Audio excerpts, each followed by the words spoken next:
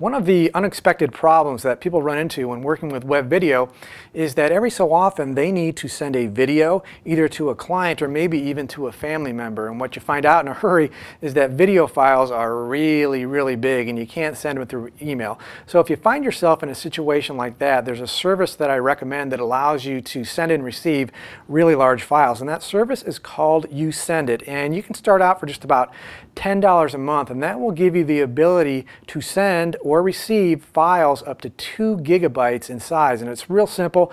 They give you a user interface that works a lot like a video sharing site where you just select a file, click upload, and the file gets uploaded to their servers, and the person on the other end will be notified via email that a file is ready for them to download. They just click a link and they can download the file.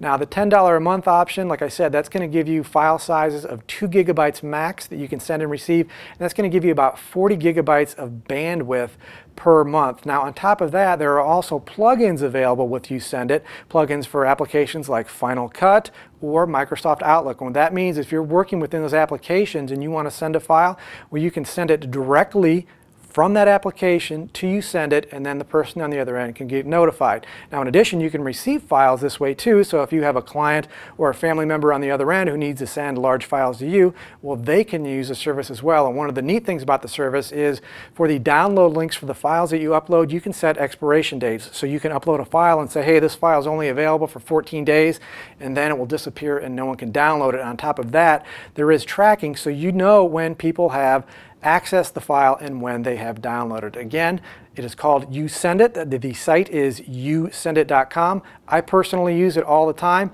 It's an excellent resource, especially if you're working with large video files, and I highly recommend that you check it out.